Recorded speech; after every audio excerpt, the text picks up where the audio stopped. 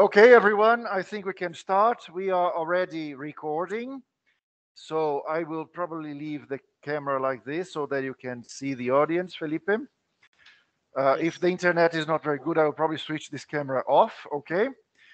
It is a great pleasure to have my friend Felipe from the Benemérita Universidad Autónoma de Puebla. So he works in the GrainsLab in the Physics Institute.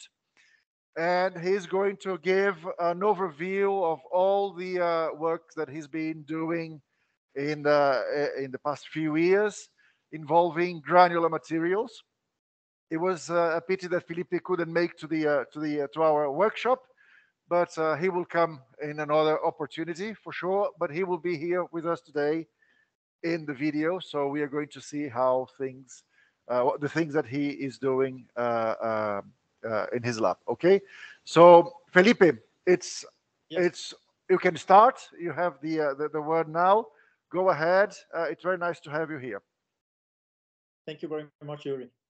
Okay, well, as Yuri explained, I'm coming from the Institute of Physics of the Autonomous University of Puebla in Mexico. And well, first of all, I would like to thank Yuri for the opportunity to present my work in this summer workshop, even when it is in mathematics, but I'm more working only in topics related to physics. Okay, so anyway, we need mathematics everywhere. So just let me show you very quickly a view from my university. This is the main campus in the city of Puebla. So I think Puebla is more or less of the same population than Brasilia, about 5 million people. And this is the main campus. But my laboratory is not here. It's 20 minutes by car from the city, in a place that is called Valsequillo because of the lake that you can see over here. And my laboratory is here in this lab, in this building that is GrainsLab. This is the website of my laboratory if you want to see more details about the research we are performing, where you will find some papers related to granular materials, for instance, experiments about cratering and ray systems. Very quickly, just well, I'm going to mention that we have studied, for instance, recently the formation of ray systems that are these straight lines coming from the point of impact and in the Tycho crater in the moon, on the surface of the moon. And we performed some experiments with non-spherical projectiles, so amorphous projectiles. And we observed that the ray systems, for instance, these two that you can observe here in this part, and in this part you can see some rays, and they are produced from the concavities. If you see again the projectile, it has two concavities, one here, one over here, and one over here. And the ray systems are produced by the concavities of the projectiles. So probably in the case of Tycho, also the meteorite that impacted had some concavities, and those produce the rays that you can observe there. So we have also studied recently binary craters. So this is a doublet on Mars. This is a picture from NASA.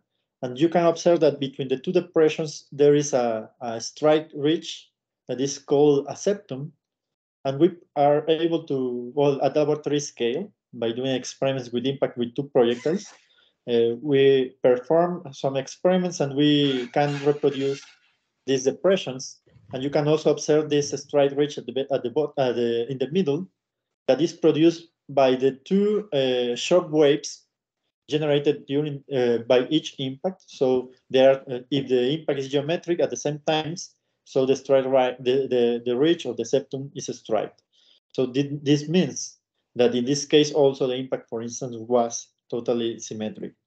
But you can also change delay one impact from the other, and so overimpose one crater on the first one. You can have it totally separated, of course, if you have a large separation between the projectiles. And as you decrease the separation, so you go from two well-independent craters to overimposed craters, elliptical craters. And something interesting is that when the separation is very small, then you get again a single crater, yeah, and circular with a circular ring. So this is a circular crater. And this is interesting because astronomers were considering that it was weird that about 15% of the meteorites are binary systems. That means there are two meteorites that are falling together, but only 2% of the craters that you can find in the surface of planets and the moon, for instance, they are only 2% are binary craters of this type. So this can explain, for instance, that if the projectiles impact at the same time and very close one to the other, you obtain only a single crater. This can be also observed that if this impact, in the first one that I showed, the projectile was totally amorphous. No?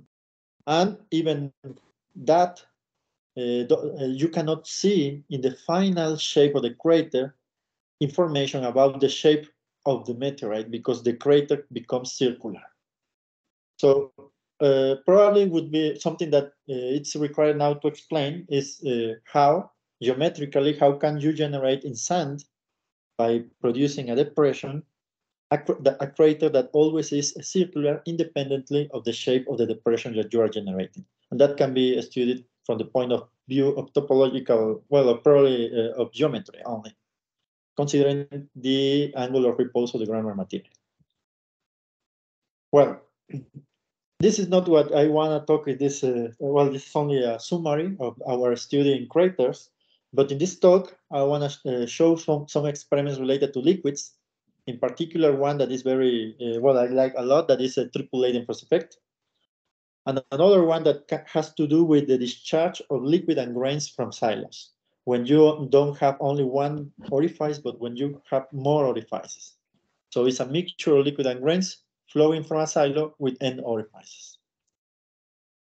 So let us start with the triple Leidenfrost effect.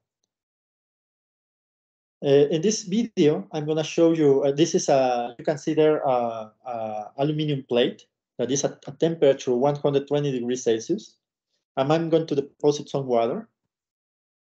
And what you can see is that the droplets very rapidly evaporates. No? So this is something that is quick evaporation, right? So if you increase the temperature of the plate, the aluminum plate now is at 250 degrees Celsius, probably one could expect that evaporation would be faster. But instead of that, the droplets fall, they touch the plate and rapidly start to coalesce, forming a larger droplet that moves almost without friction with the plate. So this was observed by Leidenfrost a long time ago. And in fact, this is called the Leidenfrost effect. And what happens is that when the water touches the plate, it evaporates very quickly from the bottom, producing a vapor legend, this vapor cushion, that avoids the direct impact, the direct contact between the drop and the plate. Yeah, so the vapor layer is isolates the droplet, so the evaporation rate decreases considerably, and also the friction. Yeah. So the vapor is levitating on the droplet is levitating on its own vapor.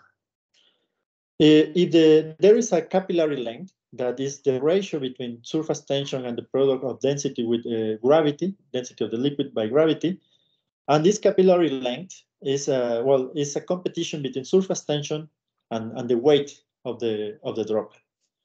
If the surface tension domains, that happens when the diameter of the droplet is smaller than the capillary length. So you have spherical droplets. You can see here the small vapor layer in Leidenfrost.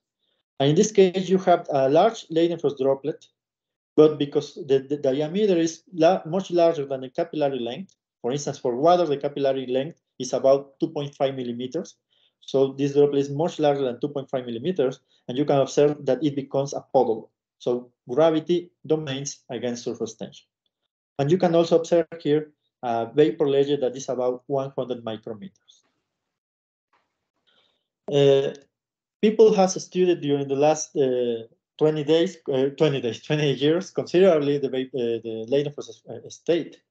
For instance, it has been shown that when you have a large droplet, it has a star-shaped oscillation, and the number of oscillations depend on the perimeter of the droplet.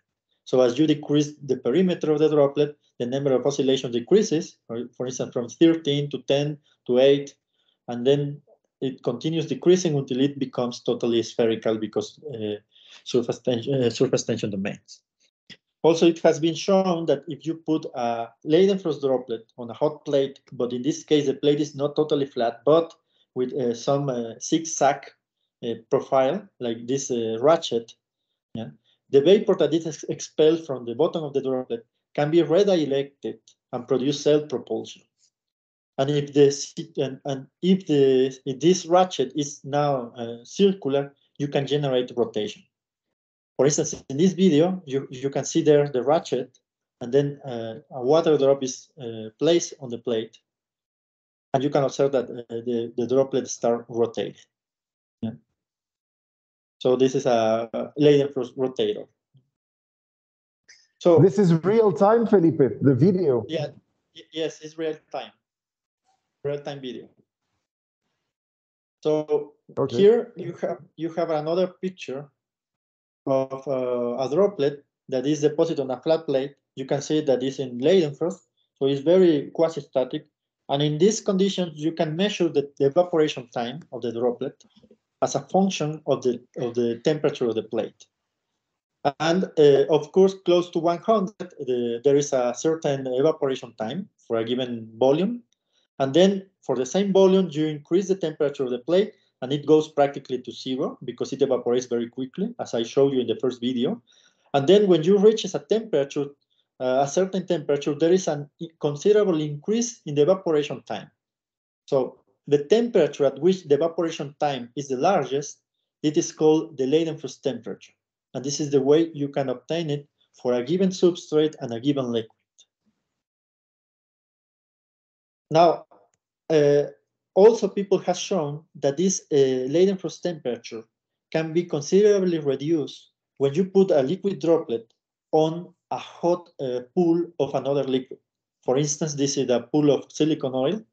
Yeah, so it's very viscous, and then it is when it is at around 80 degrees Celsius only, and you put ethanol, because ethanol is very volatile, it can enter into Leidenfrost on the pool of silicon. Even when the difference between the Leidenfrost temperature, between the boiling temperature of ethanol and the temperature of the plate is only of 8 degrees, because the saturation temperature for ethanol is 72. The plate is at 80, so a small overheating only of 8 degrees is able to produce Leidenfrost state on liquid pools. So all the previous studies that I just shown has to do with single droplets. So one droplet of water or one droplet of oil or ethanol levitating on a surface of a solid plate or a pool of oil. What happens about the interaction of Leidenfrost drops? This is a question that we just wanted to study. And then we observed that in the literature, well, by looking at the literature, there was an article in Journal Fluid Mechanics about 2014, where they deposit two droplets on channels that are overheated, and then the droplets slide due to gravity and collide at the central part of this channel. And then with a high-speed camera, they measure the collision. And they observe that after following the collision, there was a coalescence of the droplets, direct coalescence of the droplets, and then the droplets jump. Because they explain there was a change of mechanical energy, kinetic energy, into elastic energy, and then again this elastic energy produces mechanical energy that propels the droplet, producing jump. But this study was focused only in identical water droplets. So two droplets, in this case, they were water droplets of the same size. Then we decided to study our own experiment. This is the hot plate, aluminum plate. You can see the drop one at the central part here of a given liquid. And then we are going to deposit another liquid from the edge of the plate. The plate has a small inclination. In fact, it's 1 degree. And then the droplet will slide, colliding in the central part because there is no friction because they are in Leidenfrost state. So the droplet 2 will slide and collide with the second droplet. And all the experiment is filmed again with a high-speed camera. We played with different liquids. So you can see here the list of liquids that we use, 11 different liquids with different properties. So for instance, this is the boiling temperature, its surface tension, density, viscosity, the capillary length for each liquid, and the latent heat. We can notice that the values are not, for instance, for water is not 100, but this is not weird because we performed the experiment in Puebla. So this is the boiling temperature at 2,000 meters over the sea level. This is for ethanol, etc. Then we started by, wondering if all these liquids have a Leidenfrost temperature. So we performed the experiment of measuring the evaporation time as a function of the plate temperature, as the first plot what I explained before. For water, there are the red points. So you can notice that the values of the evaporation time is very, some only seconds. And then at 200 Celsius, you reach the maximum. So this blue point indicates the Leidenfrost temperature for water. We repeat the experiment with all different liquids, but only I'm showing the Leidenfrost temperature. So we found that each liquid has a different Leidenfrost temperature. You can notice the values here. For instance, for ethylene glycol, the Leidenfrost temperature would be about 330 degrees. For all the alcohols, is between 130 and 180 degrees Celsius. Yeah, and then this is the Leidenfrost temperature. So we can plot the Leidenfrost temperature of each liquid as a function of the boiling temperature of the corresponding liquid. Here is water for 93 degrees boiling temperature. You have a Leidenfrost temperature about 200, and for the rest of the liquids. And as a guide to the eye, we put this red line. That is a straight line, just showing that the Leidenfrost temperature can roughly be estimated as 1.4 times the boiling temperature plus 50 degrees Celsius.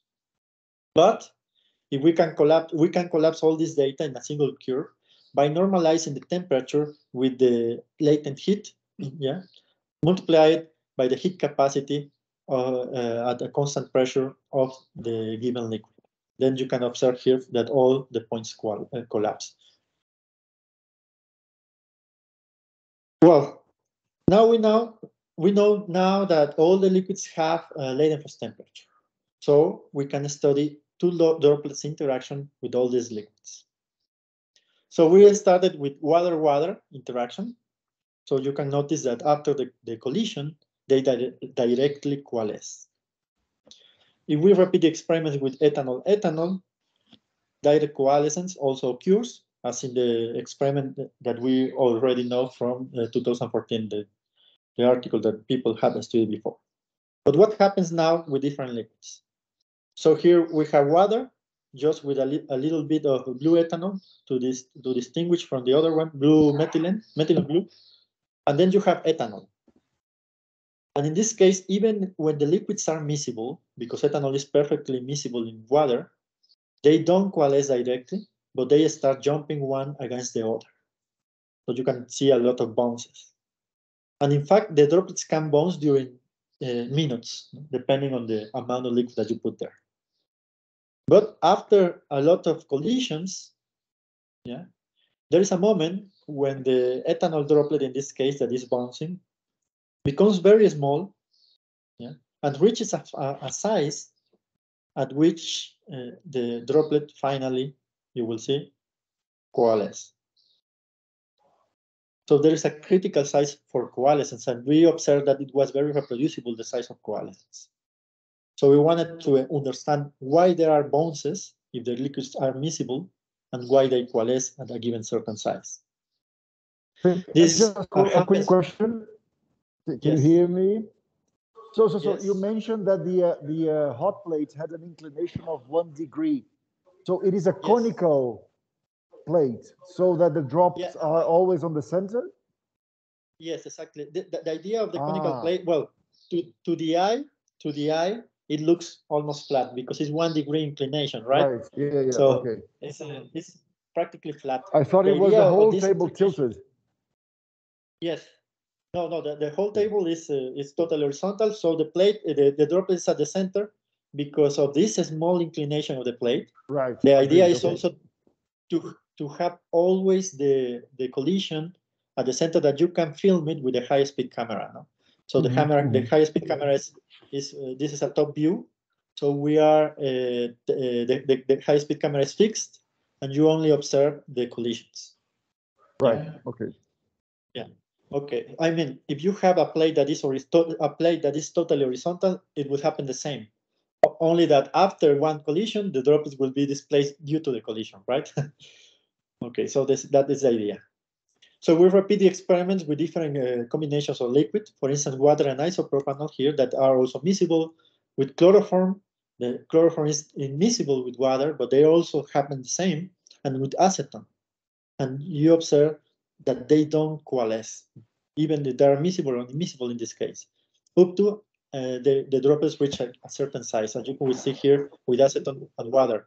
So again, there is the collision at a certain size when the droplet becomes very small. But there were other cases, like this one, where you have water and dimethylformamide, and where you observe direct coalescence. So we deposit the liquid, and it never bounces. It always coalesces directly, independently of the size of the droplets. So clearly, we had to prepare this table where we have the different liquids against another droplet 1 versus droplet 2. So W is for water, etc., ethanol E, etc. The main diagonal indicates liquids of the same nature. So this is water, ethanol, etc. And you can see that liquids of the same nature, droplets of the same nature, always coalesce directly. While water, basically all the liquids rebound against water, even if they are immiscible. This subscript indicates immiscible. So hexane and chloroforms and toluene are immiscible with water. And you can notice that most of them rebound against water, but toluene coalesce with water. So it doesn't matter if they're immiscible or miscible. It's another thing that is explaining why they rebound or coalesce. Okay, so we follow the dynamics from the moment of deposition of the droplet with diameter d0 up to the moment of the coalescence with diameter dc. So you can see all the bounces by this trajectory.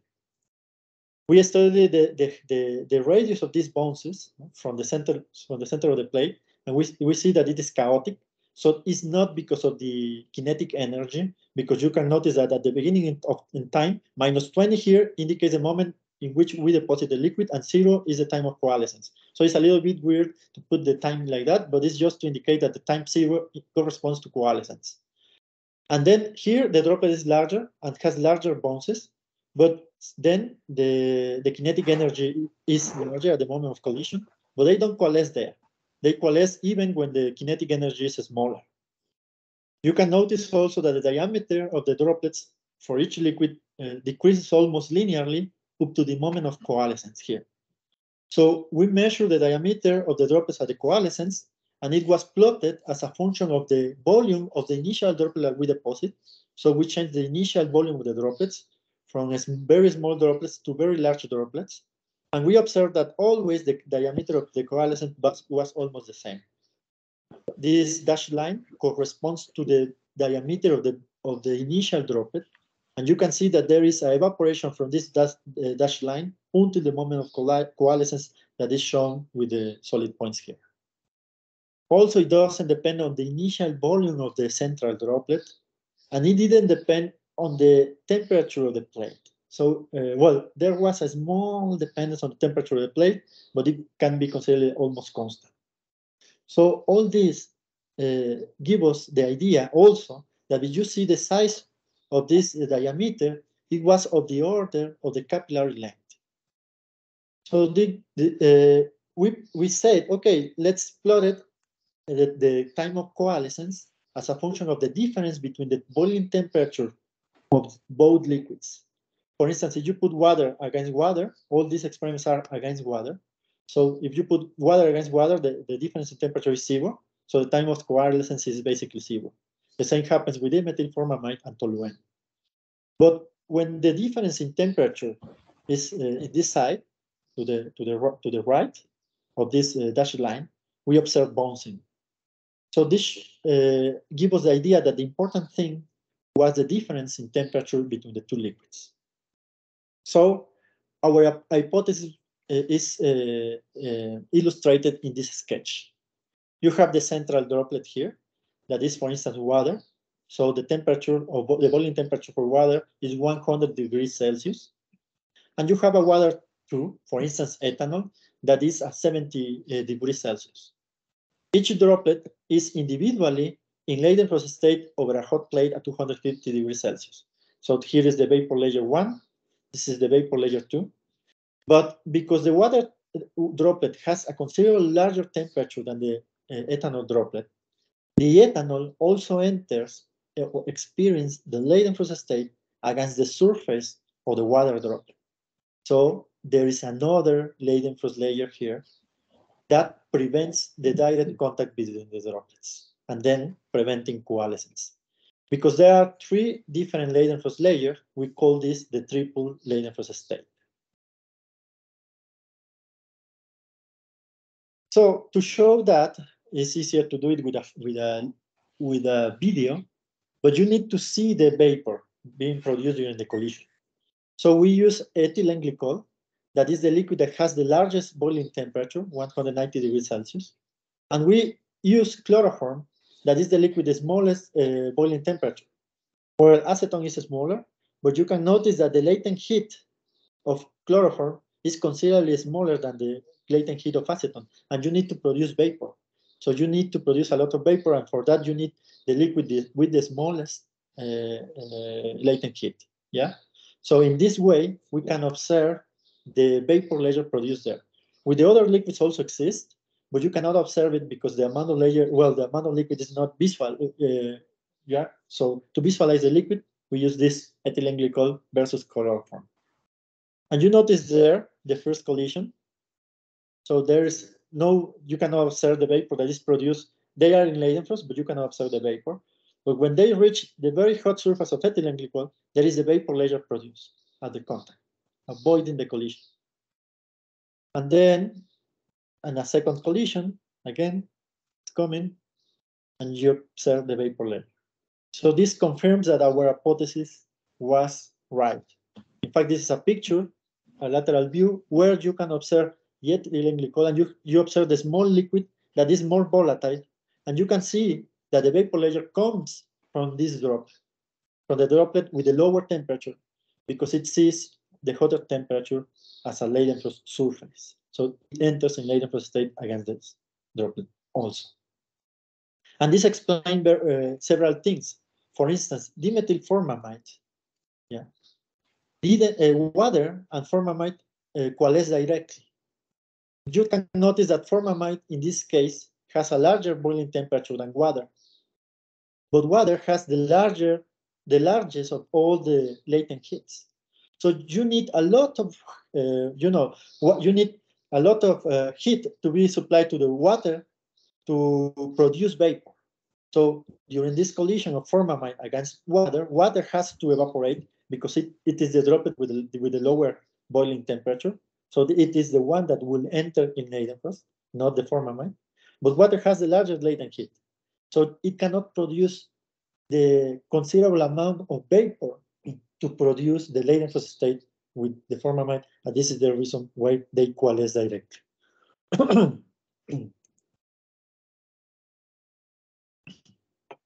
We developed a model to study the, well, as I explained you, the moment of coalescence occurs when the droplet that is bouncing evaporates up to a given size. And this size was of the order of the capillary length. So by using a model of evaporation that considers the amount of vapor that is produced in the gas layer between the droplets, minus the amount of vapor that is going out, considering a lubrication approximation for this amount of liquid that is produced in that part. And then we can also estimate the generation of vapor per unit time. And then we have this differential equation that can be put in dimensionless numbers, and you can find the moment of coalescence, or, well, the moment at which the vapor layer attains a thickness of the order of 10 nanometers, at which intermolecular forces are considerably significant, so you can estimate the moment of coalescence. We obtained that it was about twice the capillary length. So these points are for each liquid. So this is this with the properties of the liquid that we found in the literature.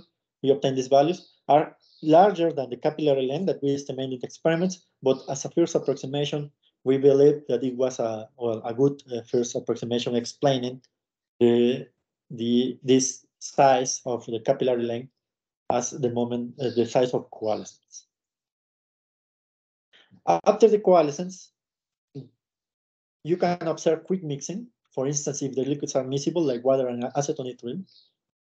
You can observe explosions, because if the difference in boiling temperature between the liquids is very large, like chloroforms inside ethylene glycol, in this case, then when the chloroform enters in ethylene glycol, it abruptly increases its temperature, producing abrupt phase transition and the explosion.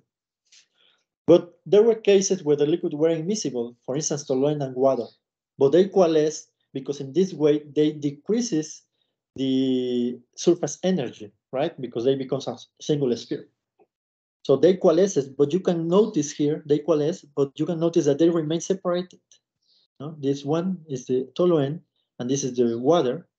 Here, the toluene was tinted with blue ink, and you can notice them that they remain separated. And because toluene is less dense than water, the toluene goes to the top of the liquid, of the water droplet, and then you can transport the toluene inside the water droplet in Leidenfrost state. And this can be useful because toluene is very toxic. So evaporating toluene is dangerous, but evaporating water is not. So you can put the toluene inside the water and transport it on a ratchet, for instance. Okay, this is a summary of what we have done in this work. We show that we determine the Leidenfrost temperature for each liquid, yeah, and a relation between those Leidenfrost temperature and boiling temperature.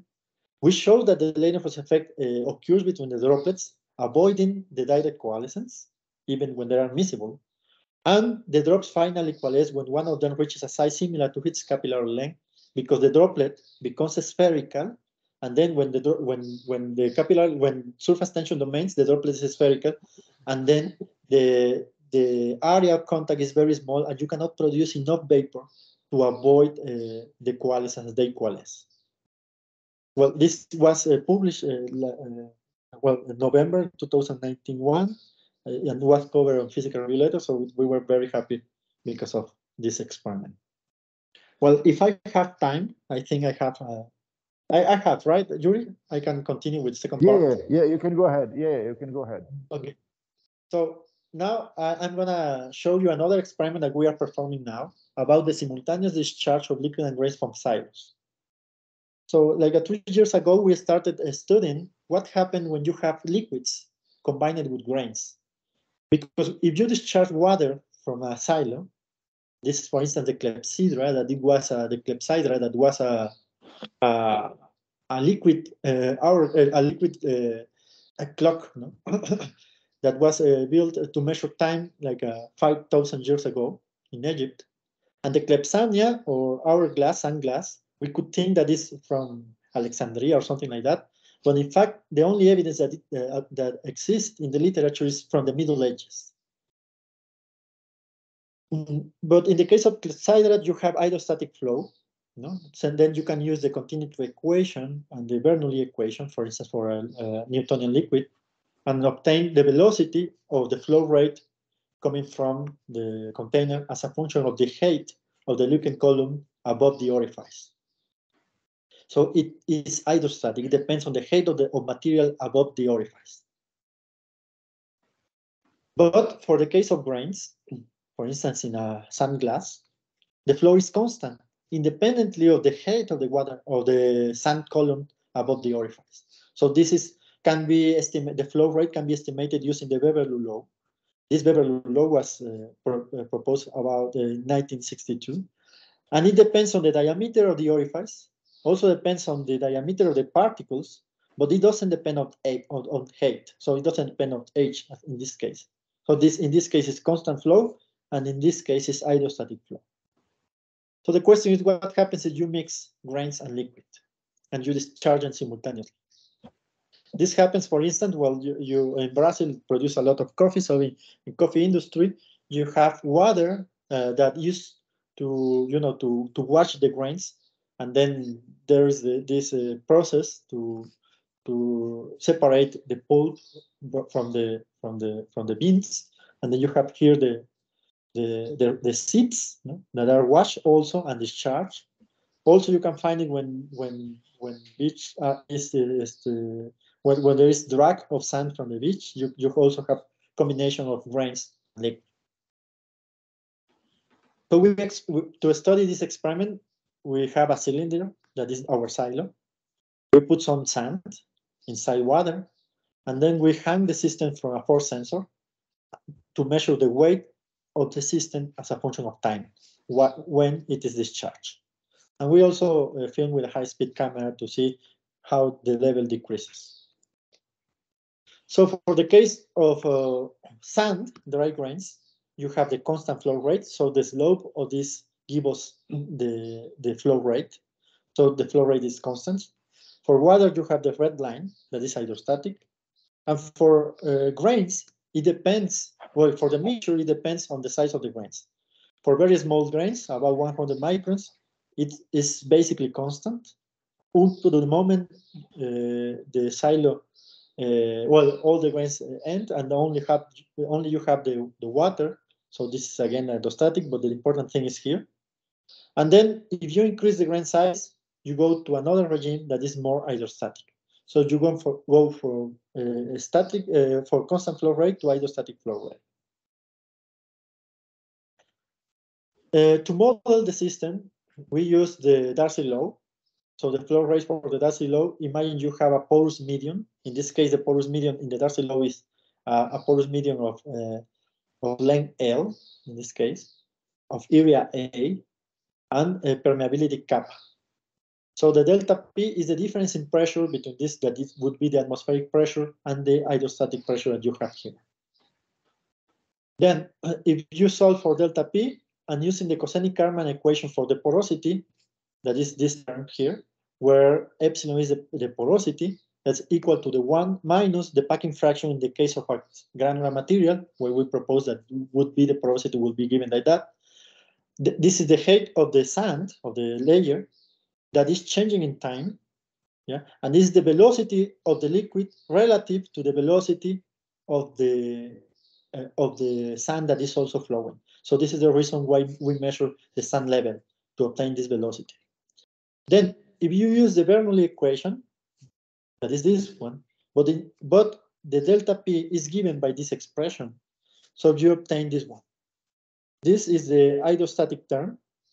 This is the hydrodynamic resistance, and this is the kinetic energy term, right, per unit volume.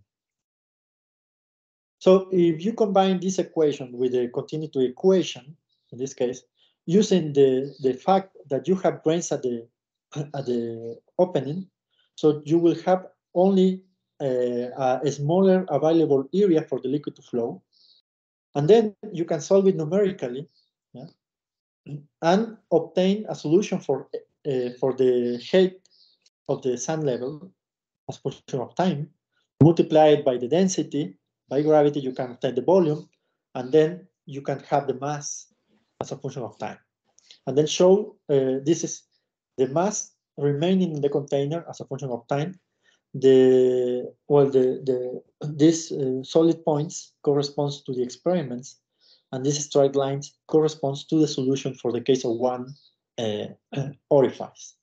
So this was published about 2018. We published this, and we say, okay, this is the case of one orifice, and we can see that our model, even when it is a very simple model, is able to reproduce reasonably well what we observe in the experiment. What happens now for more orifices? That is the problem that we wanted to study now. So this is the experiment, is the same, basically, but now you have n orifices here. I'm showing only the case of 2 in the sketch. Because, okay, if you have 1 orifice, for instance, for water, okay, you have a given time tau. If you have 2 orifices, the time for discharge, these are pictures taken from this time. These are snapshots that are taken, and then you produce these profiles. No? This line corresponds to the liquid level, how it's decreasing on time. So time is in the horizontal edges, and you can hear here the time is tau. So for 1 orifice is tau, for 2 orifices is tau over 2. If you repeat the experiment with dry grains only, then you have a given time tau here at the end of the discharge, and you can notice also that 2 orifices you have tau over 2. So this is expected. No? Imagine you have a tank, and in the tank you take 1 hour to discharge with 1 hole, and I ask you how long will it take to discharge the tank with 2 orifices. You will say, okay, with 2 orifices, it will have only half an hour, right? So it's tau over 2, and that happens for water and for dry grains. We agree with that. When you put water and grains, then you observe here that the silo runs out grains at a given time. But then when you put 2 orifices, the time for discharge is not half the time for 1 orifice that would be here, but is considered larger. In fact, if you increase the number of orifices, you observe that the time to discharge, for instance, here for 1 orifice is the blue one, is about 30 seconds. For 2 orifices is about 24. For 3 orifices, identical orifices are around 20. And for 4 orifices, only 19 seconds, something like that. So it saturates the time for discharge as you increase the number of orifices. This is shown here in this plot for different grain sizes, yeah, as a function of n.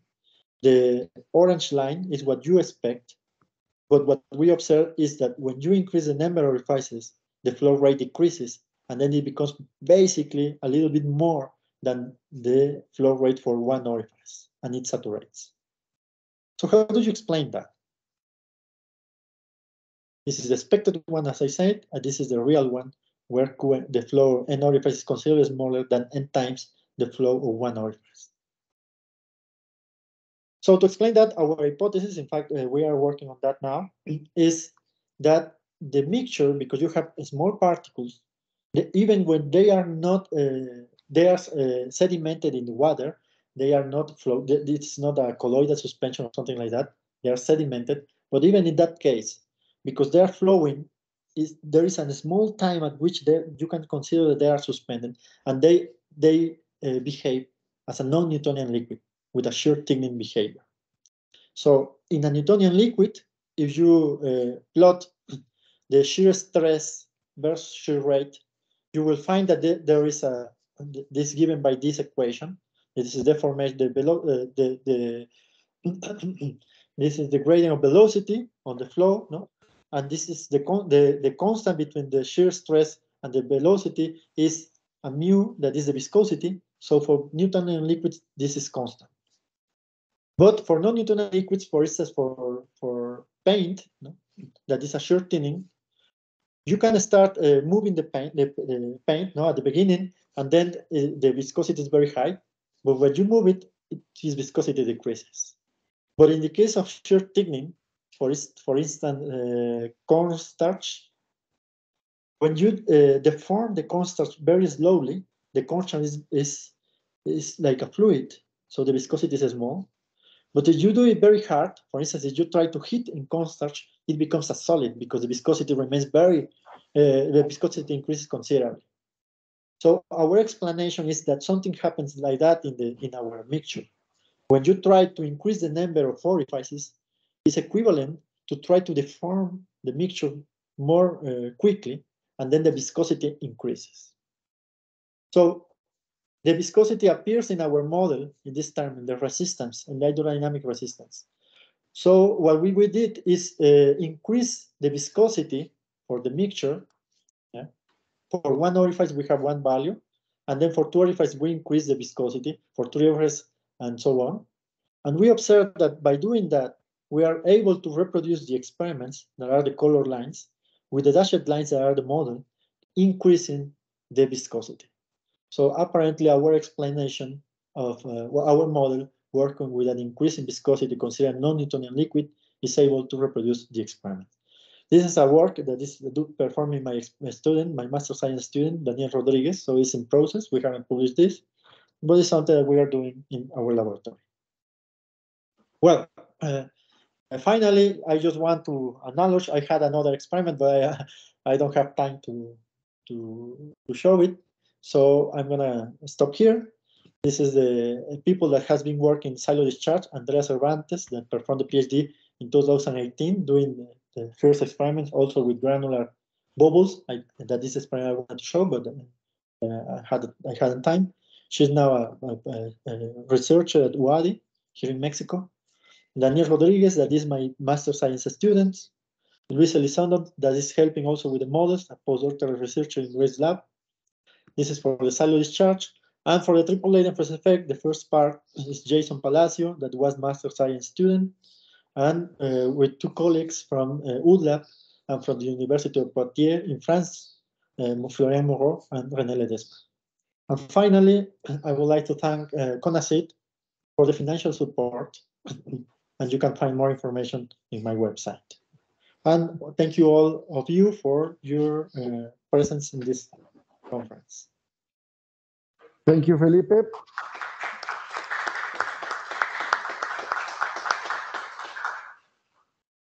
Right, so do we have questions, comments? Antoine, do you want to go ahead? Do you have a microphone there? Let me mute here. I can't hear. Can you hear me, Felipe? Yes, now I can hear you. Nice. Okay, thank you very much for the very nice talk. My question is about the Leidenfrost effect. You mentioned the Leidenfrost temperature, but in the graph you showed, there is also a distribution in the evaporation time. And I wonder if the efficiency of the Leidenfrost effect, if we can call it like that, is different from different liquids, for instance, like the time to evaporate in the Leidenfrost state compared to the evaporation time before we reach this state.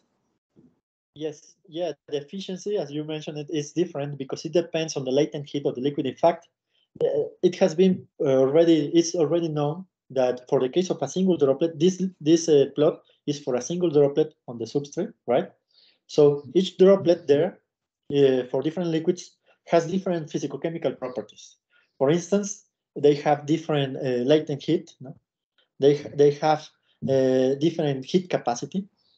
It also depends on the vapor layer thickness, and it depends on the density of the liquid, for instance, because more dense liquids produce less, the thickness of the vapor layer is smaller because of the competition, because with the weight of the droplet, etc. So it depends on the different factors.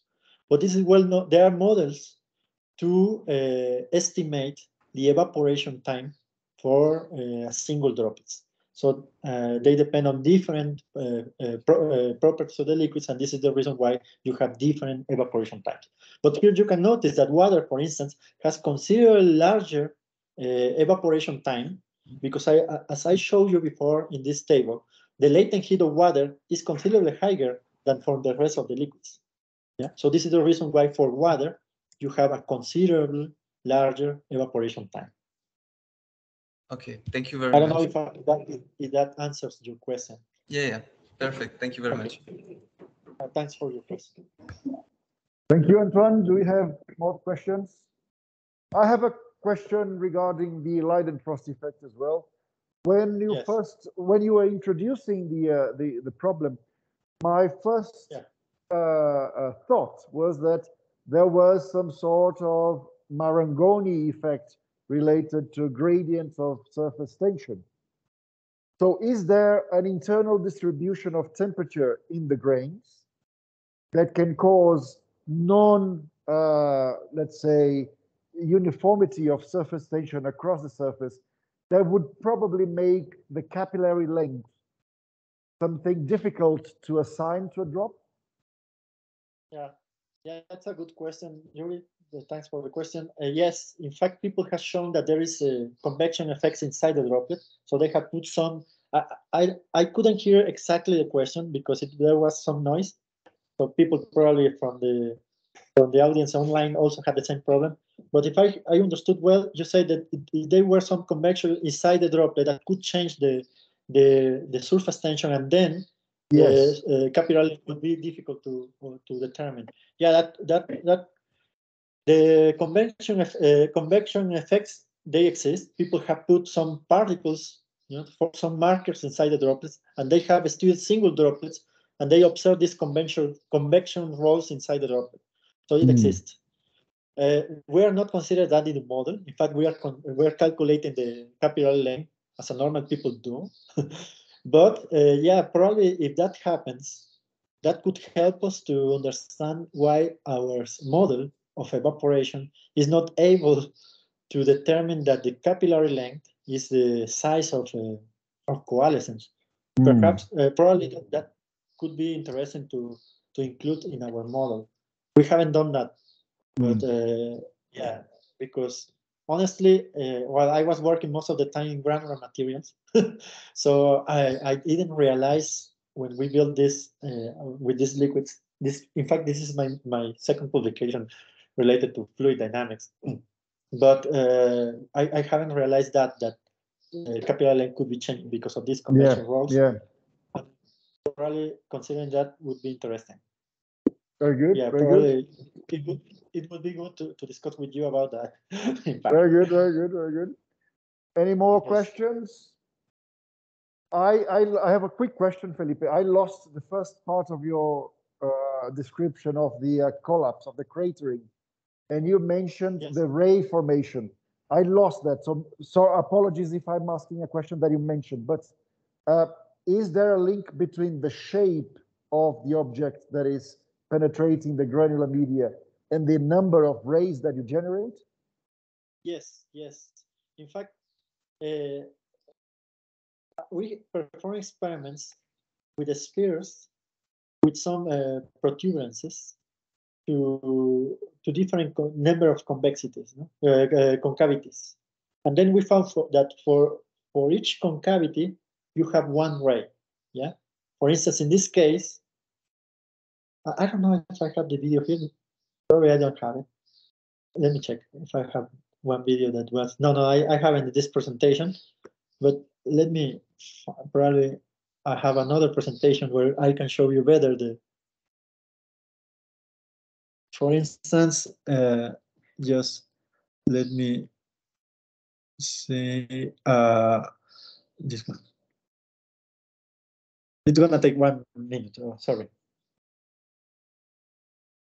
Yes, probably here.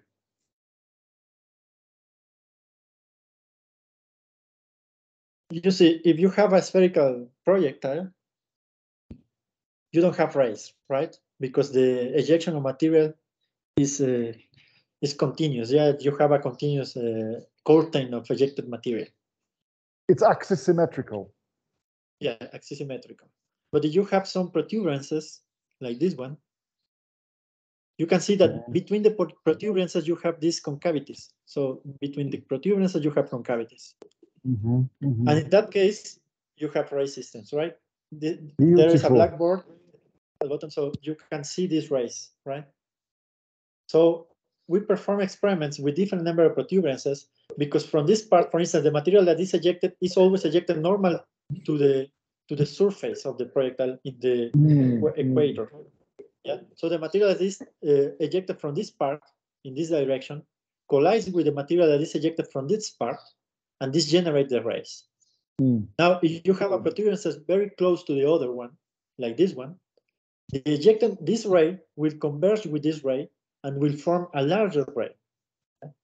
So we show that this is the mechanisms that produce rays in the case of protuberance. Even, for instance, for this C star-shaped projectile, yeah, you can notice 4 rays coming each one from this part, because at 45 degrees, the ray will be ejected. And we counted with different number of protuberances, and we were able to obtain In fact, well, and this is the video I just showed, showing the two rays in this case. It would be easier to show in this part. Right?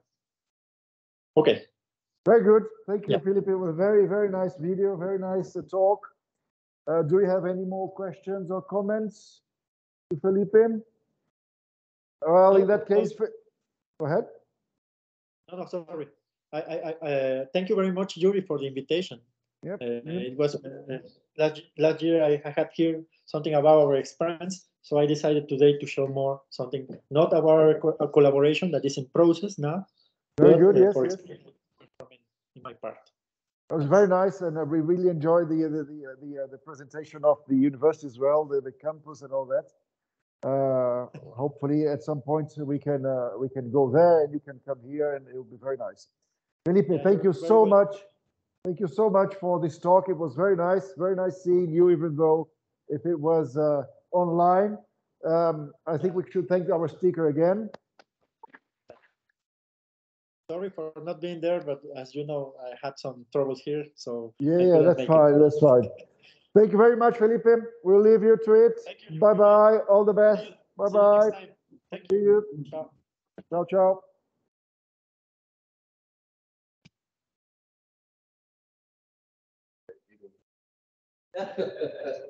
What? No, I feel like eating tacos. Tacos and chiles.